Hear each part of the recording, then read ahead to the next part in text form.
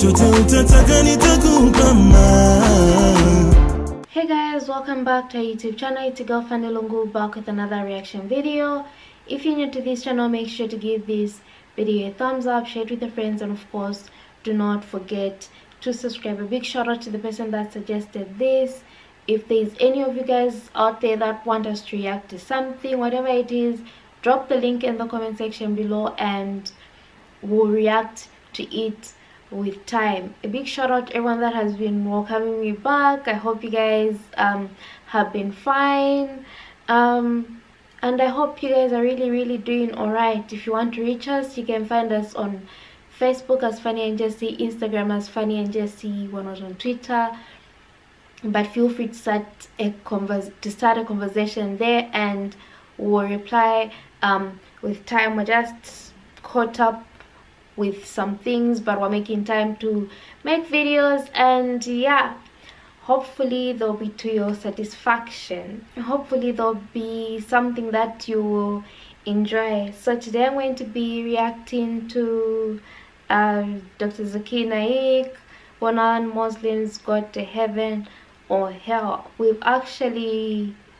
I feel like I've done this, or maybe it's a different video, but either way we're still going to do it. So without wasting time, let's get into the video. Assalamu alaikum. I'm Prabhakaran. I'm working as a supervisor. Firstly, I would like to know, there is a common saying in most of the religions that whoever follows God's sayings religiously will go to heaven, and if not, will go to hell. Taking this into consideration, I would like to know what will be the status of non-Muslims on the day of judgment. Secondly, I would like to know the importance of the holy month of Ramadan for the benefit of non-Muslims who have come here. And finally, I would like to say, from the little experience I have gained in my life, I can strongly say Islam is the only religion which has clear-cut, sound theoretical knowledge supported with logical examples with reasoning.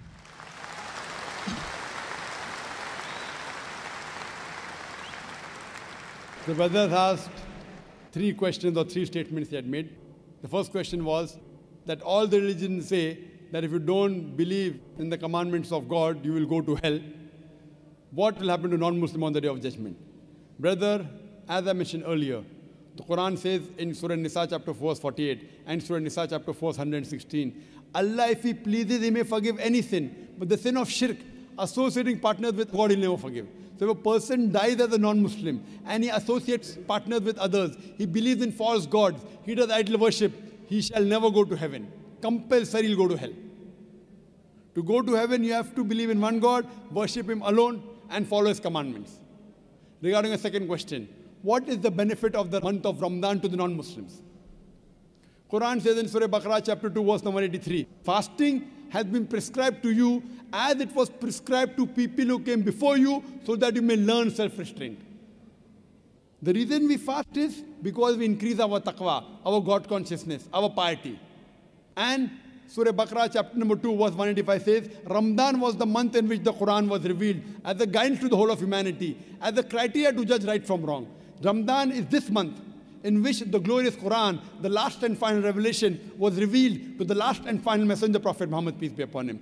And the Quran says, this Quran is a guidance for humanity, not only for Muslims or for the Arabs, for the whole of humanity. And it is a criteria to judge right from wrong.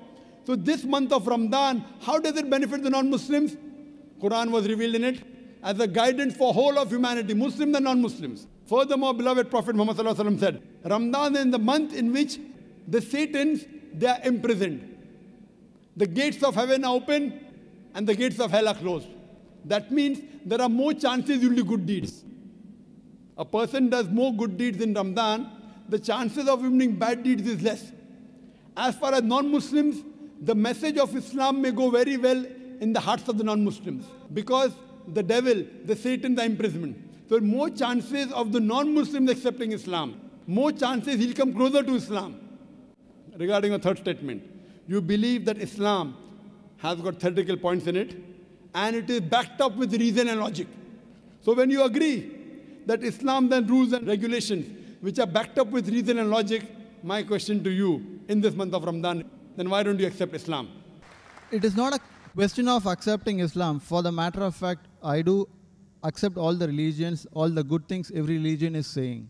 So I don't have any... Brother, you say you believe in all the good things in all the religions. That means there are some bad things in some religions, correct? I do agree. Strongly agree. Oh, fine. I want to ask you a simple question. What do you think is bad in Islam? Practically, I have not come across anything bad in Islam, but maybe in practice, people have... No, in Islam, don't talk about Muslims. Muslims may be bad. I'm not talking about Muslims. Okay. Talk about Islam. There are Muslims who may have alcohol, there are Muslims who may cheat. I've not come across anything bad about Islam. Very good. To be now very frank. You told me very frankly, you take good things of all the religions. You also said you know there are bad things in other religions. And you also said you don't know of anything bad in Islam. So Yeah, now in the other religions, you are good and bad. In this religion, only good. Suppose I give you 2 glasses of water. One is pure water. Other water, pure water, and 1 drop of urine. So which water will you drink? Good water, of course. Good, pure water. So this is a pure religion. Absolutely pure, without adulteration. Now, when I realize it is pure, when you are thirsty, you will drink the pure water. No, I believe it is pure, but I won't drink it. It doesn't make sense. If I want to get admission in a university, I do my survey. This university is the best. Why don't you take admission? No, I'll think about it. If you don't have the money to pay your fees, fine. University is very good, but too expensive. I can't afford the fees. Islam is free. If you agree it's the best, you have to accept it. Or maybe it's a hypocrisy. See, if I agree it's the best, I have to accept it. If you know there are no faults, that means God will question you on the day of judgment. If you agree, God gave you the message in your heart. It is the best religion. Why don't you accept it? See, if you agree it's the best, it's illogical. It's illogical not to accept it. If you think there's something bad, I will clarify your misconception now. If you agree it's the best religion, if you agree it's the most logical, unless you are illogical. If you are logical, you have to agree the most logical religion. Unless you consider yourself to be illogical, brother.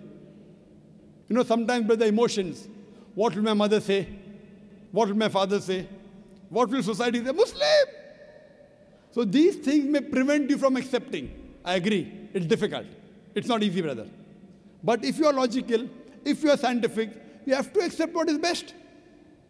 Therefore, I say, if someone proves to me any religion better than Islam, I will accept it. If someone proves to me today, anytime, there's any religion better than Islam, I am ready to accept. If someone proves to me Christianity is better, I am ready to accept Christianity. Someone proves to me Hinduism is better, I am ready to accept Hinduism.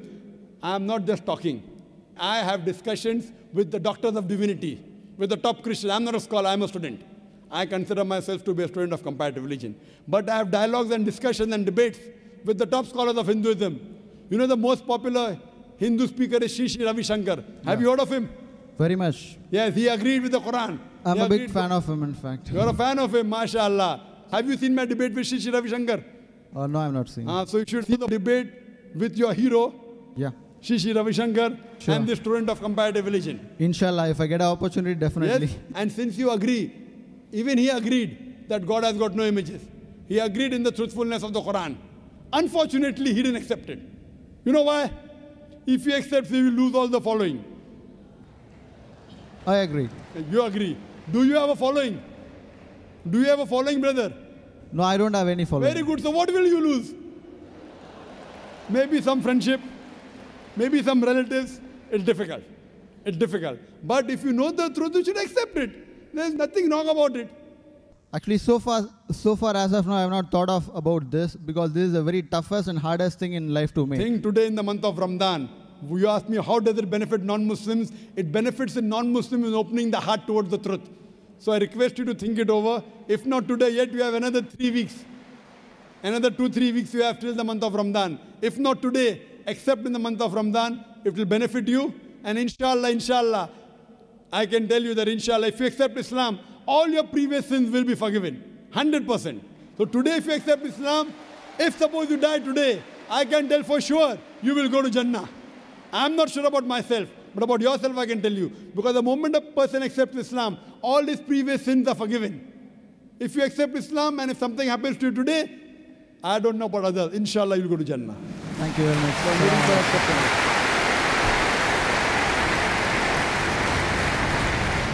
My thoughts come in terms of questions.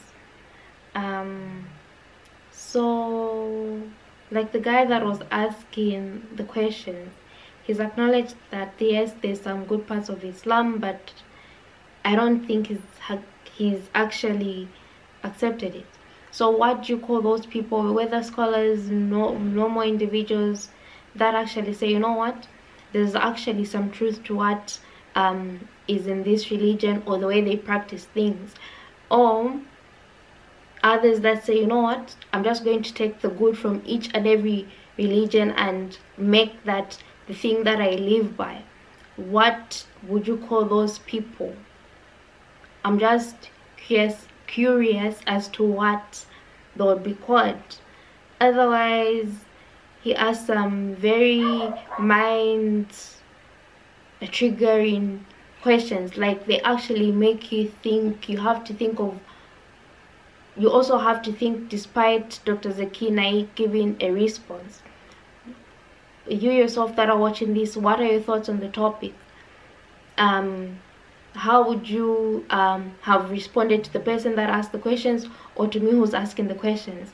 Let me know what you guys think. If there's something that you guys want us to react to, drop the link in the comment section below and we'll be more than glad to react to it. I'll see you in my next reaction video.